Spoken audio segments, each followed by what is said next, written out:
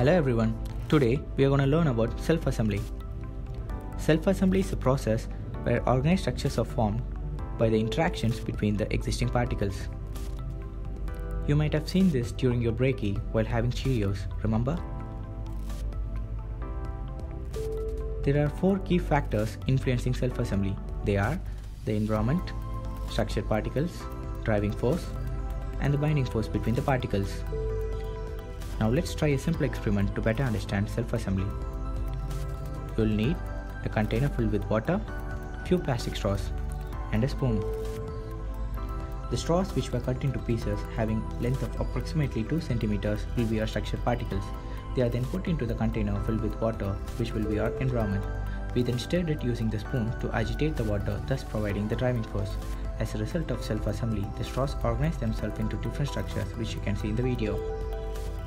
Why do these structures form? What is the science behind it? Let's talk about it. This is due to the effect of capillary interaction between the straws, which is similar to Cheerios in a bowl that we saw earlier. Meniscus are formed between straw surfaces due to capillary interaction, and the shape of the meniscus decides whether the straws are going to be attracted towards each other or repelled away.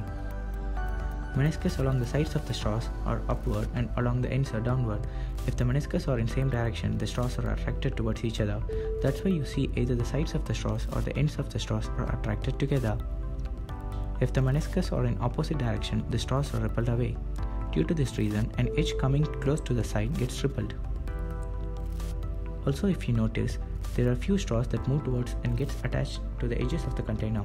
Water molecules attract floating straws towards the high point of the U-shaped meniscus. So when you have Cheerios for your breakie next time, you will know the science behind it.